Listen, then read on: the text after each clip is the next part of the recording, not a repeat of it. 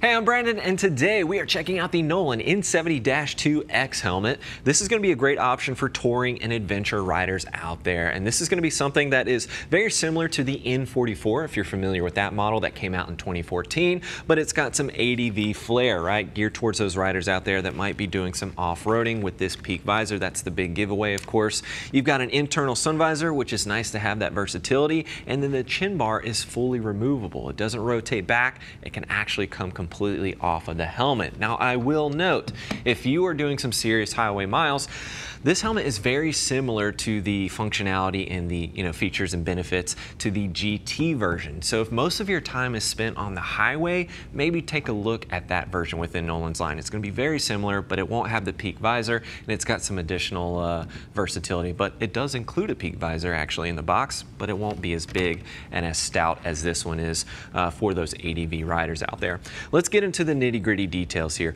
Polycarb shell, you're looking at 2 shell sizes and 2 EPS. Now, that shell breakdown, you're looking at an extra small to a medium in one shell, and then we've got a large to a 3XL in that second shell. So that's the shell breakdown there. Looking at 4 pounds in overall weight, not terrible considering I've got an internal sun visor.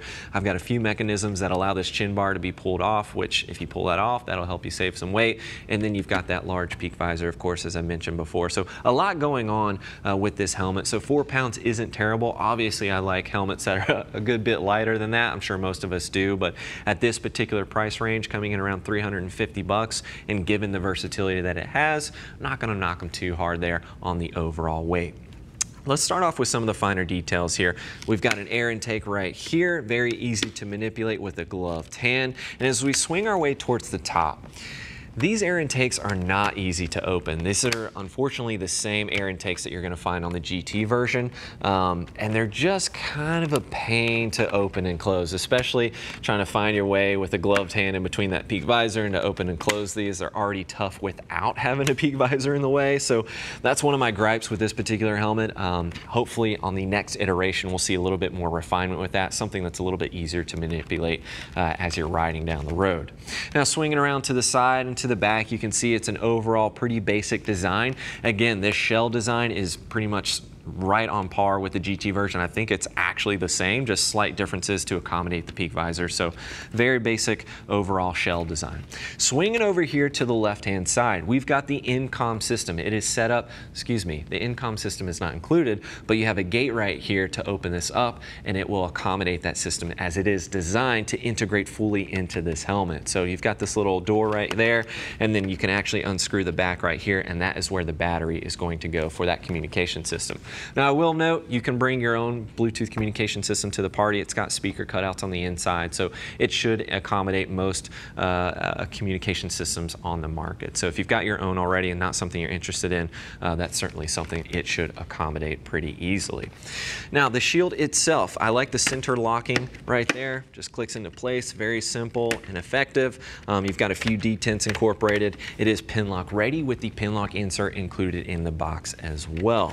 Internal sun visor, very easy to manipulate. It's spring loaded, so you can simply click that. It's going to retract. It's got a few different positions in there, and then it locks in place there. Personally, I would love to see this go down a little bit lower. I think that's a common complaint with most helmets that have an internal sun visor, and this one I think could go a little bit lower. It's actually lower than some of the other Nolan helmets I've experienced, so certainly better, but I think in that more aggressive riding position, I think a little bit more coverage would have been beneficial for a lot of riders out there. But anywho, let's go ahead and retract that. I'm going to show you. You can see these metal tabs right here on the top of this chin bar. You kind of press those, and that's it. That's going to allow you to take off the chin completely. You can see you've got your little chin skirt included right there, but it's that easy to remove it, to put it back into place, and to take it off. And then they come with these little pieces right here. You can actually plug this up so you're not just having these gaping holes right here on the sides. And then if you do want to remove the face shield altogether, they actually come with the plates. You can remove the peak visor and the shield and put these plates on there, and that's just going to make sure it's nice and clean on the side. So I like that they're giving you those extra components. There's a bit of versatility included with this particular helmet, right? And you still can use that internal sun visor if you wish to do so.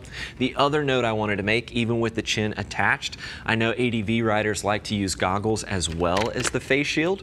So if that's something you're looking to do, you can certainly do so.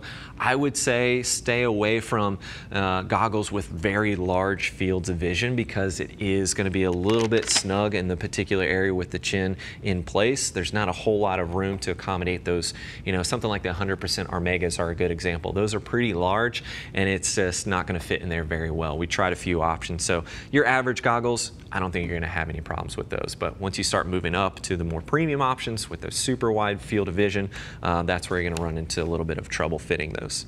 Let's move into the inside of the helmet. And if I didn't mention before, it's DOT only, and the internal shape is going to be an intermediate to round oval internal shape, a bit more elongated front to back than it is side to side, but certainly an important note there. Not your standard issue intermediate oval helmet here.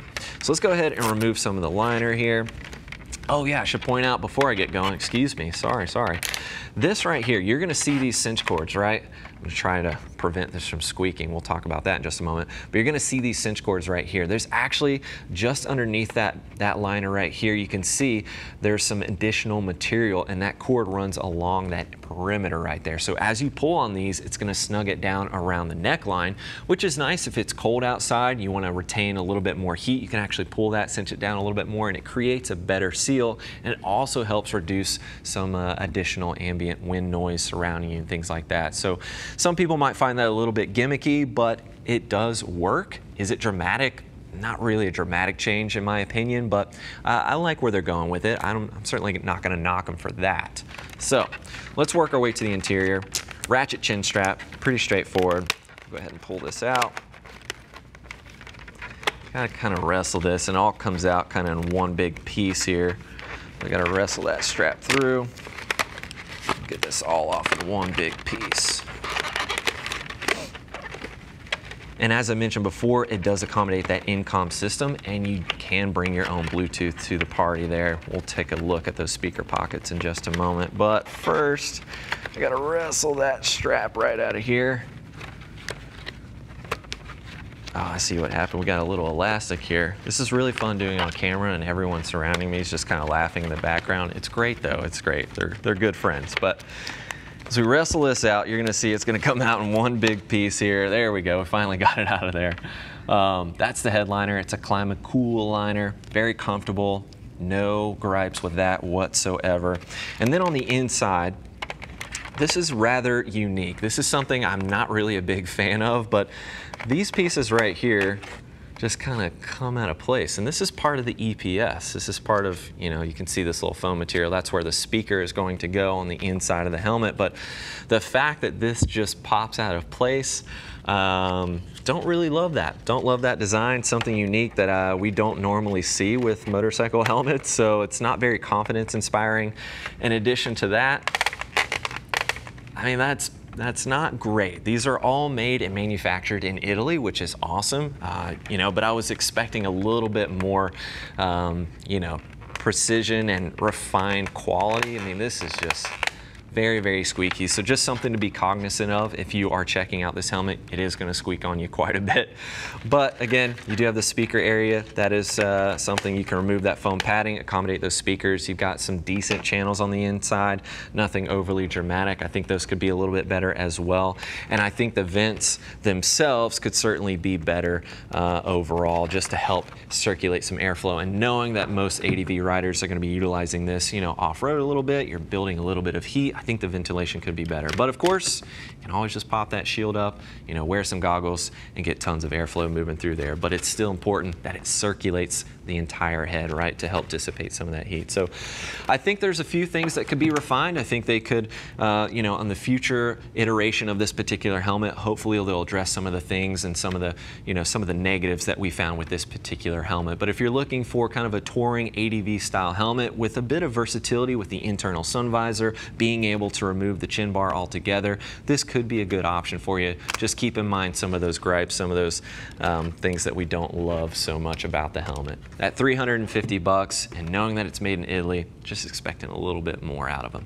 But of course, if you're looking for more details, feel free to click that info button. That will take you over to the product page. You can take a closer look at some of the other color options and some finer details there if you want to. And as always, if you have any questions about this helmet or any other gear you might be interested in, please don't hesitate to reach out to our customer service team. They're all riders, more than happy to get you squared away. Thanks for hanging out with us for a bit, taking a closer look at the Nolan N70-2 X Helmet. I'm Brandon. Keep it pinned.